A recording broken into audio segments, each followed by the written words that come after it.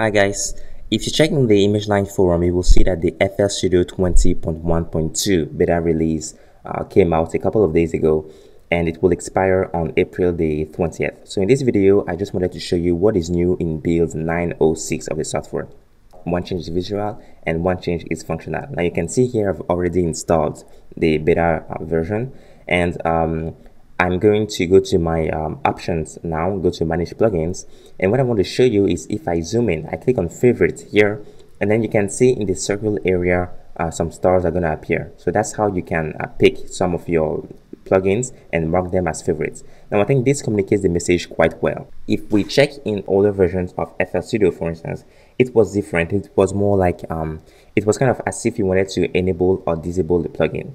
Now this is a stable release, the stable release of FL Studio 20, and I'm going to zoom in again, and you can see these check marks.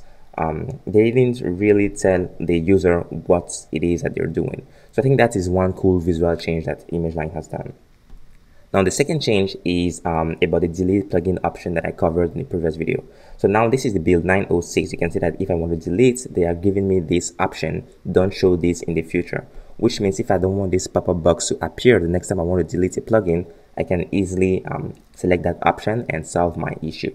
Now let's check back in the stable release, FL Studio stable release. Now I'm going to pretend that I want to delete the Fruity Limiter plugin, and now if I click on delete, I only have the option OK, cancel, that's it. So I'm going to see that message over and over again, no matter how many times I delete plugins.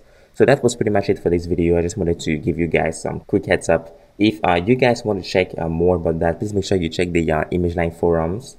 And if you want to submit your feedback, make sure you click on the report bugs link, because I don't think that you can submit or reply to the message about the announcements. Now before I go, I also want to show you guys this Cohen E7 headphones. They come in different colors. They are Amazon's choice, some of the very best selling headphones right now, and you can get them. They have great features: NFC, Bluetooth, noise cancellation, much more. I'm going to put some product links in the description of this video, and if you guys like them, and just click on the link, and that's it. If you like this video, please make sure you subscribe to this channel, like this video. Catch you next time. Bye.